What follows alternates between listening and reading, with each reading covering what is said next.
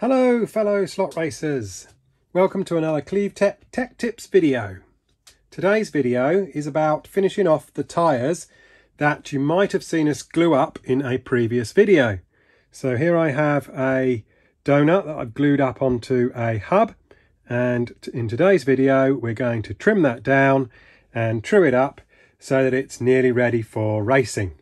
You can see I've got my Hoodie tyre truer, I've got a couple of diamond flat hones, I've got my Allen wrench and a new development here which is a Clevetech tyre trimmer that clips onto a Hoodie tyre truer. It's not quite the final design yet, but I've been using it to trim my tyres to some great success, so I'm thinking about releasing it as a product very soon. So let's get tyre truing.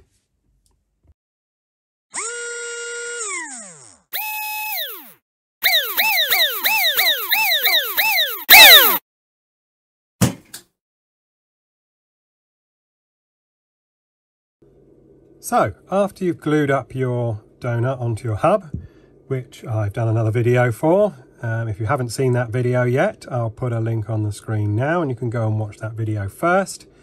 But hopefully by now you've glued up all your donuts onto your hubs and you're ready to trim them off. So the first stage is to remove all the excess rubber on the back of the wheel and the front of the wheel that we don't need, and also the diameter. Now that can be rather tedious if you're just going to sand it all away on your tyre truer, and can take ages. So the best way to do is to cut it off as fast as you can, and then all you've got to do left to do is to smooth up the surface and finish it to your ideal size. So this is why I made this little tool here which clips onto my Hoodie tyre truer. Now if you haven't got a Hoodie tyre truer, then there are other tyre truers available that have things like this built in to do this job. And I know you can get other additions to a Hoodie to help you do this, but I just thought this was a nice, quick and easy thing for me to use, and I'll show you how to use it on my Hoodie tyre truer. I'll put a couple of pics on the screen of other tyre truers that you might have. As I say, they have other attachments. My Hoodie did come with a bar across here and a little knife attachment that slides in to trim your excess width off of your donuts, but that was a bit of a pain in the neck. It kept getting in the way when I was trying to true my tyres. You had to move it from side to side to adjust it for the different widths all the time. It was a bit of a pain in the neck, so I just removed it and I do it in this other method. So I'm going to hook this onto my tyre truer. So hook that over there, clip it down like that, and then that's solidly clipped in there. Then I can attach my wheel to the axle. Bear with me because I'm reaching around the camera here. Push that on. Now I'm putting that all the way onto that boss.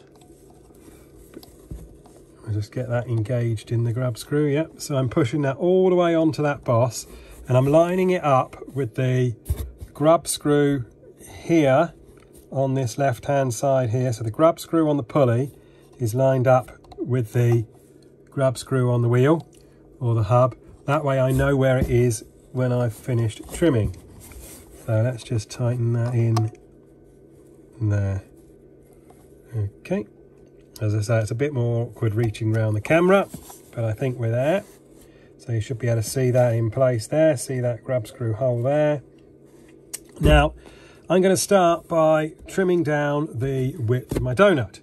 So I have a craft knife here with a sort of thin blade on it, and what I'm going to do is I'm going to spin my wheels round and I'm going to bring that blade down in that slot and that slot there. That's my 32nd scale width. If I was going to do 24th, then I would use the wider slot there, but as you can see, this donut that's on this tyre is barely wide enough for a 24th car anyway. So let's start it off. Hopefully the sound won't be too bad.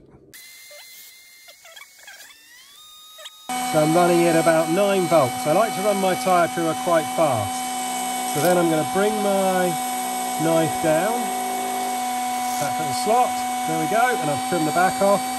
And I'm going to put it in this other slot, bring it down, And there we go, I've now trimmed the front of it off. It's as quick as that. Now I'm not going to remove it at this stage because I'm also going to do the diameter of the tyre as well. But if I rotate it round, don't know whether you can see now, but I've got a little bit of overhanging rubber like that. Now I like to leave my tyres quite wide and then finish them off with the sander afterwards. But say this is still in its prototype stage, this little adapter here, but I might move it in a fraction because they probably are still a little bit too wide at the moment. I've left too much rubber either side of the hub. So turn it round so I can get it in focus again on the camera. There we go. And this time I'm going to use my little pin here. I don't know whether you can see it, but I'm going to slide that in, reaching around the camera again here. Push that in like that, and basically that's just going to go through the rubber. There we go. That's done. Bring it back and stop. And then you can see how I've taken off a whole diameter of the rubber, and I've got my donut down to a much more manageable size so that I can sand it up to the right size. And then basically I would just do that for all the donuts that I've got until I get them all the nice size to start with. Then I can think about trimming them up to the exact size. Just to show you what this little pin actually did, as you bring the pin through, as you can see here, there we go. So can you see it sliding through? That obviously cuts the tyre as it's spinning, and that's what trims it all off to the rough size to start with. Now this is set for around about 18 millimeters. So let's just see what size the one that I've taken off is set to. Not too bad. 17.99. You can see it's a little bit loose at the top.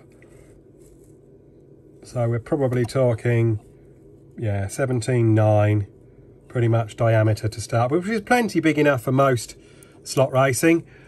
So I've just removed the Clevetech tyre trimmer from my hoodie, and I'm just about to set my hoodie up to get my tyres to a size that's closer to where I want them.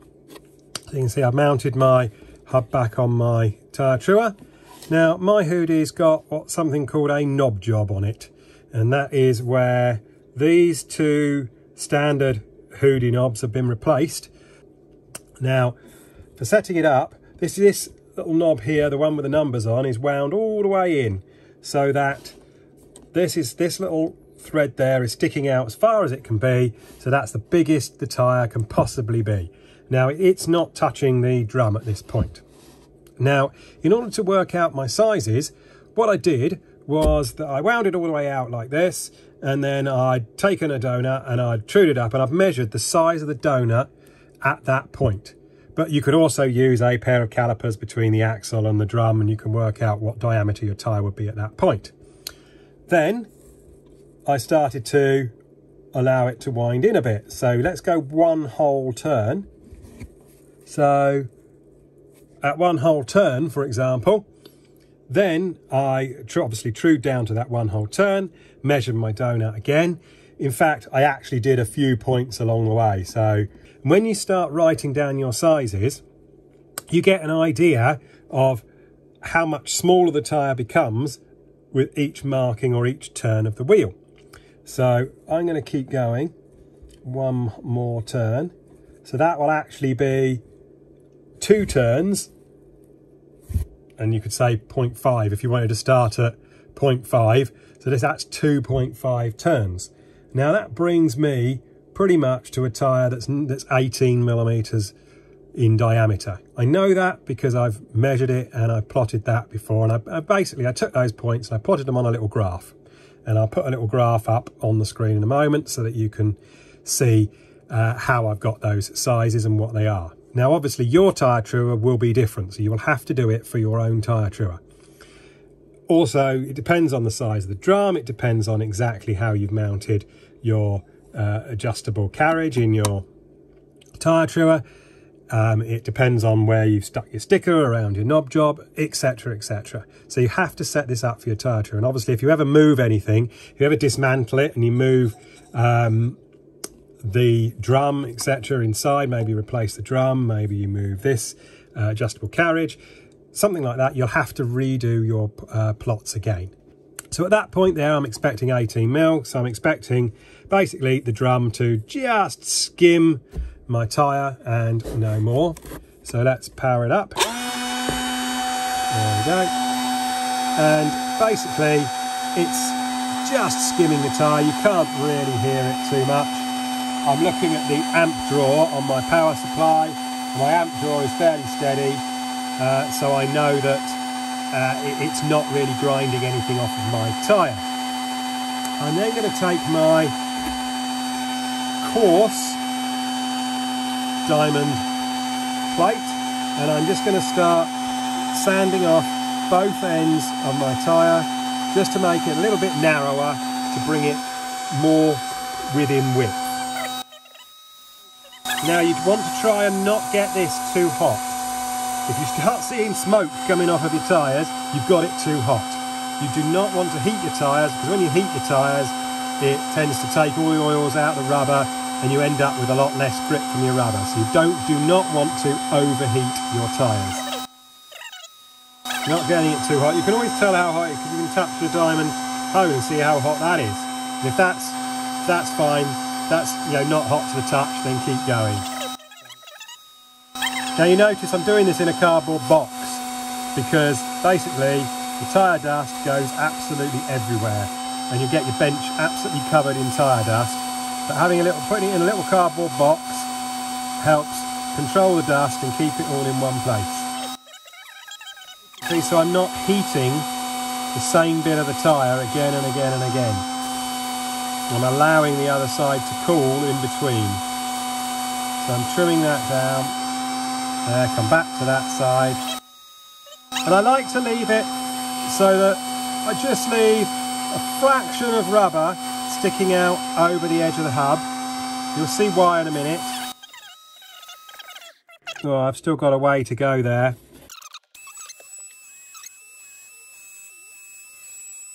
There we go. So my edges now are much closer to the hubs. So at the moment we're running at 17 mil, which is a little bit too wide for BSCRA. But I'm just going to leave it slightly over width for now until I take down the diameter a little bit, because I'm going to leave the ends to cool a little bit in between. Now that I've done all my other tyres, I've put the original one back on again. I've allowed it to cool. And remember in the previous part, I'd set my dial to 18 millimeters. So there it is. I've also wound my stop so that it is literally just sitting on the 18 millimeters. So at this point, I'm going to adjust my wheel down to the size that I want my tyres to be. So I'm going to take this down to 17 millimeters. So on here, that's down to 0.85 on my dial. Now, 17 millimeters is quite large for a 30-second tyre, but what I want to do is I want to be able to leave some rubber on my tyre so that when I actually come to size it to the exact car I'm racing on for the length of race that I'm doing, etc., I'm leaving enough rubber to trim off so I've got some fresh rubber to actually race on. I don't want to take it all the way down to the optimum racing size and then leave it in my box for ages. So I like to actually be racing on fresh rubber. So I leave them bigger than I'm going to need them. Maybe on a Intro 32 or a Genesis car, you might want to leave them slightly bigger if you're going to be doing a lot of club racing. But 17 mil is fine for most classes of car in 30-second. So I'm going to start my truer. I'm running my truer on 9 volts. Some people like to run the truer on a much lower voltage, something like 5 volts. It does reduce the heat slightly if you're a bit aggressive with your truing, but I'm not aggressive with my truing, so I don't get the tyre that hot. So I like running it on 9 volts.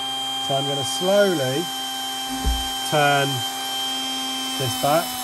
Now you can hear the sound of the tyre truer change.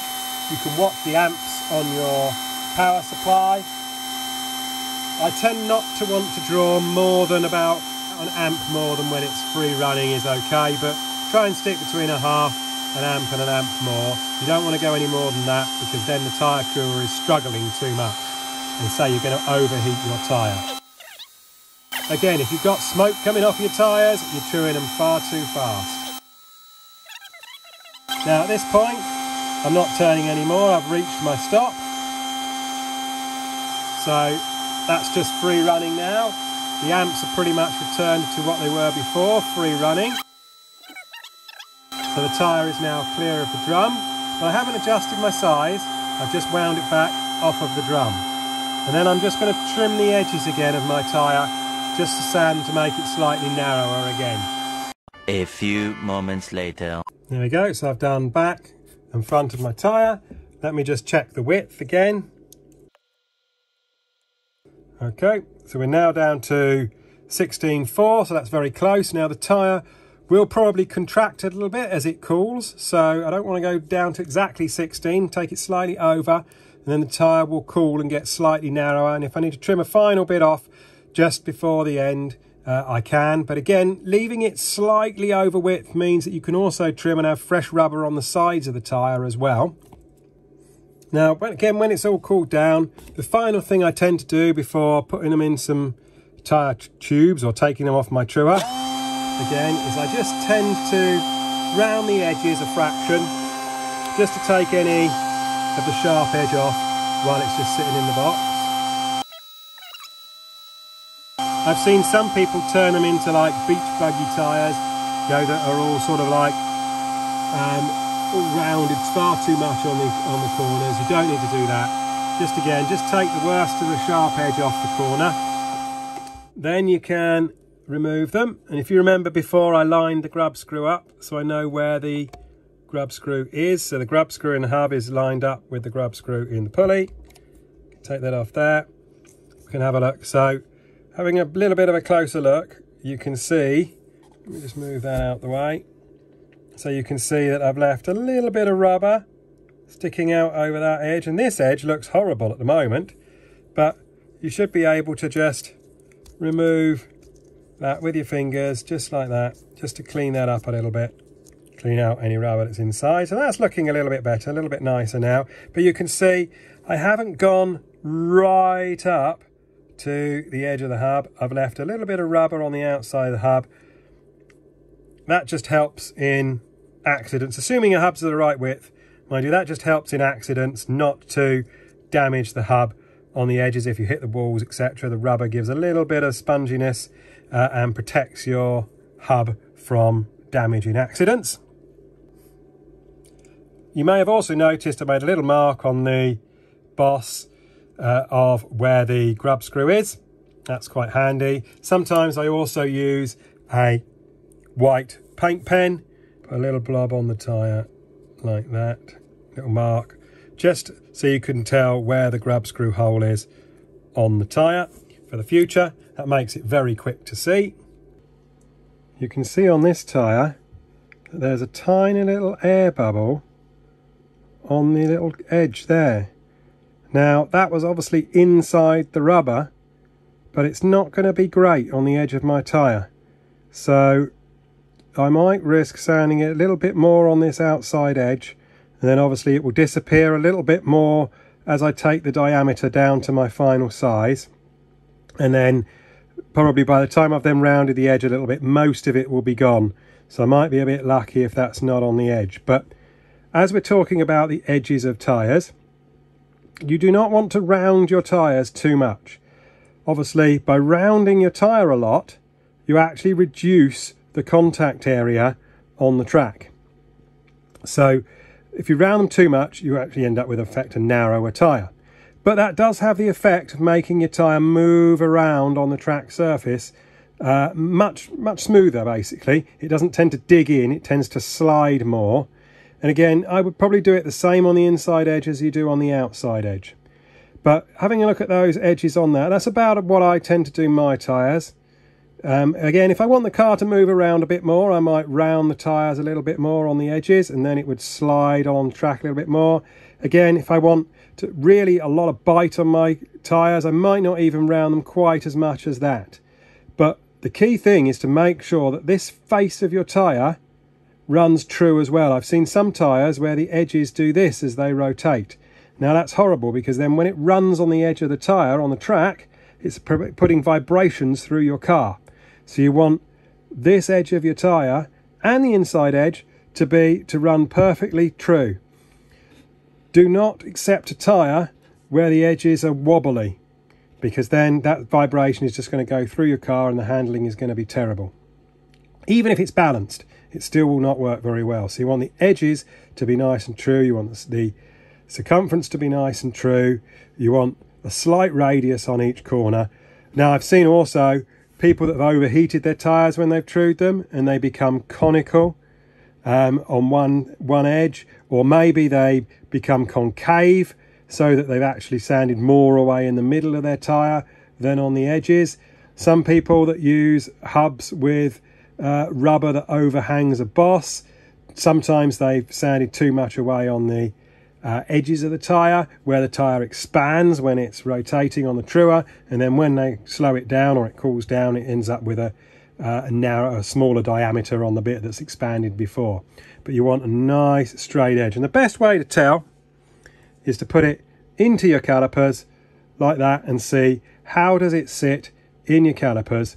Does it, if I open those up a little bit more there, does it fall through the calipers nicely and evenly both sides, or does it sort of hang on one edge like that, or does it hang on one edge and fall out like that? Because then you know whether or not your tyre is parallel to your jaws. If that wasn't the case, if they did always fall through one side or fall through the other side, which means you could have a smaller diameter on the inside or a smaller diameter towards the outside of the hub, then you might need to adjust your tyre truer. Now, you can, on your hoodie, you can ever so slightly adjust this part here by unbolting that bolt underneath, and if you adjust, and you can actually very slightly adjust this carriage here. You can twist it one way or you can twist it the other way, so you can actually end up getting your tyres perfectly parallel to the drum.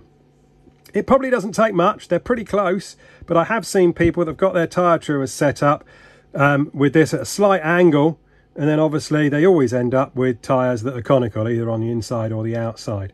So you can adjust this little block here slightly to get your axle running perfectly parallel with the face of the drum. So here we are, finished tyres, cleaned up, ready to put in the tube. Pair of tyres. You may have noticed they're not my favourite new style S&K hubs, in which case one would be offset, one wouldn't be offset. These are rubber that I'd glued up a little while ago on these hubs for some club racing. I've got some gears that have the boss completely turned off that I need to use up, so in that case I can use a set of hubs with the bosses not offset. After getting your tyres pretty much to the right size, as I say, leaving a little bit more to skim down just before the race to make sure you're on fresh rubber, the final thing is going to be to obviously get them the right size, and then you're probably going to want to balance them, but that's another video. So please keep watching, keep subscribing. If you know of anybody who likes these videos who hasn't subscribed, please get them to subscribe. It all helps and helps me keep creating these videos. I've got some excellent content to come in the future. I'm still working on this big announcement. There's still some things that are going on behind the scenes, but we're getting there, and there's going to be some great stuff coming on the channel very soon. So thanks again for watching. See you again.